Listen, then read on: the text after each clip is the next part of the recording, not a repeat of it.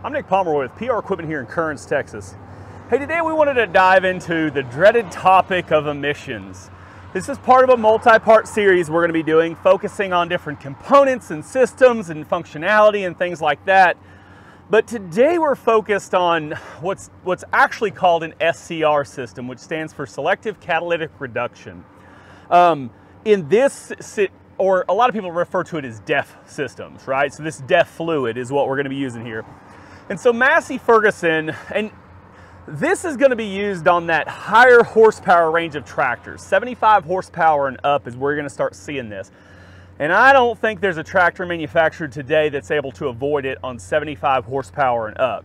And in fact, there are other manufacturers out there that have to run both DPF, which we'll talk about in another video, which is typically considered what's a regenning tractor.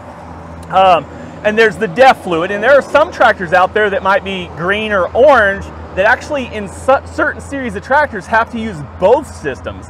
And so we're pretty fortunate with Massey Ferguson that we only have to have the DEF fluid. And I know there's a lot of talk out there and a lot of people don't like the emission systems and things like that. And I get the broader topic, and we might even dive into that a little bit deeper in another video. But for us, we do have to use the DEF fluid, and it's pretty impressive what the system does. And as far as reliability, that's really the biggest reason people complain about these systems is the reliability.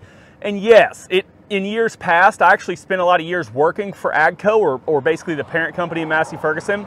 And when these systems were first introduced in Tier 3 on some of the higher horsepower tractors, and AGCO made a commitment early on. They said, you know what, we know it's going there, so let's just buy in early and let's just go all the way with the DEF, which now everybody's had to as well. But the nice thing for AGCO is we've already got experience with these systems in the ag environment.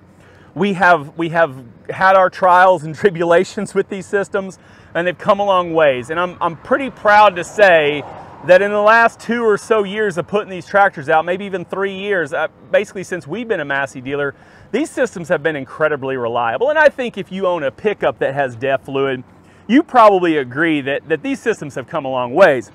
But I want to talk about what it's doing, how it's doing it, why we're doing it a little bit. But mainly this, like I say, this video is focused on the SCR systems or the DEF fluid style tractors. So what is going on here is there's basically two theories of emission systems. And emission's a broad concept we're going to dig into more later. But with this one, what we're doing is we're running this, when we went to the common rail fuel injection, we ran a little higher injection pressure, which when we did that, it increased the temperature of combustion. What it's doing at that point is it's fusing the nitrogen and the oxygen to create NOx gases, right? So we're fusing nitrogen and oxygen because of the high internal combustion temperatures. We're making NOx gases. We went to the higher temperatures to get rid of the particulate matter or the black smoke. So we went to the higher injection pressures, we got a little higher heat, we began to fuse this and make NOx gases, which NOx gases are not great for the environment. So that's where DEF fluid come in. And what DEF fluid does is pretty impressive. So it's gonna run through what's called the SCR, the catalyst, right? So we've got our catalyst that's part of the exhaust system. And on this tractor, it's always a big canister. So on this tractor, it's mounted underneath the right side, and so the exhaust runs down into the catalyst system and then back up. So the catalyst is mounted underneath the right side, and pretty much the entire emission systems on this 5711 is mounted there, and it varies by tractor. But the way this system works is the exhaust gases are going to come out of the engine. Of course, they're super hot. It's going to go down past a NOx sensor and an upstream temperature sensor. So this is called the upstream NOx sensor.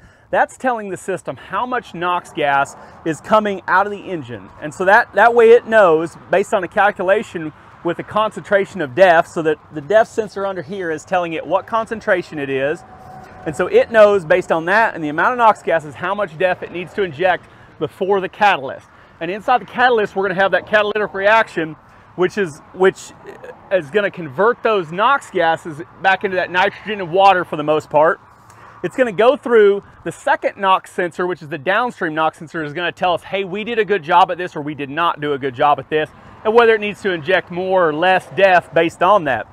So it's going to come out and then come back out through the tailpipe.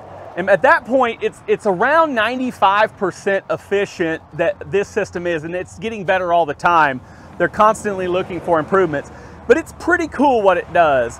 A lot of guys talk about the reliability. One thing to know is it is covered for 5 years and 3,000 hours. The entire DEF system is. In fact, everything that's emissions related on the engine is covered for that 5 years and 3,000 hours by AGCO's warranty.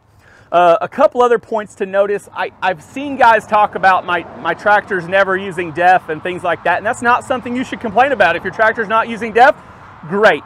But one thing to know is it does not begin injecting DEF until the engine is significantly hot. It's got to heat up, and I believe the exhaust temp is somewhere around 400 degrees Celsius. I used to know the exact temp, and I don't anymore. I've lost some of those facts in my head.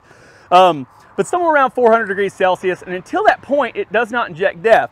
So a couple points to know there is, you know, if you're just firing it up to feed a couple bales and you're at idle and whatnot, you're never probably going to inject DEF. It's only when you're really working the tractor for an extended period of time that you're going to notice that you're burning some DEF. And the harder you work it, the hotter the exhaust, the more NOx gas is produced, the more DEF that's going to be consumed. So that's all completely normal. But on top of that, so we've got that, you know, the amount of DEF is going to be considered by that. But another thing that people overlook is if you did have an error code for DEF, and this applies, I don't care whether it's orange or green or whatever it is, if you did have an error code for DEF and you shut the tractor off and when you turned it back on, it wasn't there, that doesn't necessarily mean you don't have a problem. Until the system begins to power up, it's not going to actually trigger any of those codes. So you've got to get it warm to the point where it wants to inject DEF before it's actually looking at those codes. So big picture though, I just want everybody to understand it's not all that complicated of a system. More or less what we've got is we got a supply module, which for lack of better terms is the pump, right? So that's our DEF pump, and it also has a valve in there to control which direction the DEF is going. There's a dosing module in the catalyst. That's what's actually, we'll call that the nozzle, right? That's what's actually spraying the DEF. And there's 2 NOx sensors and a quality sensor, which is actually the pickup tube by which we're going to suck that DEF up. Keeping in mind there's a couple filters, so if you do run into some situations, there's a little screen filter on the bottom of the DEF sender. There's also a filter built into the supply module, or pump as we're going to call it. So there are a couple maintenance items to keep in mind, but it's not all that complicated of a system. 1 or 2 more things we ought to mention. When you shut your tractor off and you hear that pump running, what it's doing is returning that DEF back to the tank. And it does that primarily for our northern climates where we know for a fact this DEF is going to freeze, and that's okay. It is okay that the DEF freezes. So we're going to pull that DEF back, we're going to put it in the tank, we're going to let it freeze. And when we go to fire the tractor up, it's got a coil that uses coolant to heat that DEF up. And there's also heaters within the DEF lines themselves that are going to heat that system up, but we're not going to, here again, we're not going to use that DEF until it gets warm enough for the DEF to be liquid again. And once it is, we'll begin to inject DEF if it gets hot enough.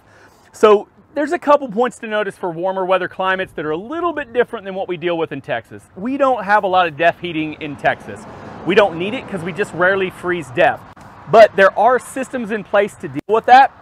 And so all of this has been thought out. And I think this is 2022, so it's probably been 10, 11 years since I started working on these DEF systems with AGCO, maybe 12 years even, when that first DEF system come out, and they've come a long ways and they're not what they used to be. But guys, and I know y'all are like, well, I'm just going to delete it anyway. And I don't really have an opinion on that. I mean, I know from the manufacturer standpoint, that's not what we're at. That's not what we want you to do. And we warranty it for a good long period for y'all. And we try to make these systems more and more reliable. So you don't need to delete it, but I don't have an opinion on that. But just a couple things, like say, I think that once we better understand these systems, they're not all that complicated. And with Massey, they have come a long, long ways, and they're extremely reliable. If y'all have any questions or whatnot, and like I say, in further videos, we're going to dive into some other aspects of emissions. I know a few other things that I think would be relevant, but are probably better suited for a different video.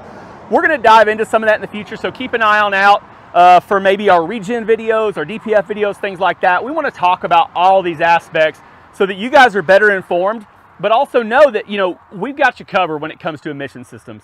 So if y'all have any questions, call or text 903-270-0877. You can reach out to, or like us on Facebook, subscribe to us on YouTube. We're here to help you with all things Massey Ferguson, Yanmar, Ag Spray, all the things that you might need for your your operation. We're here to help you with those. Thanks.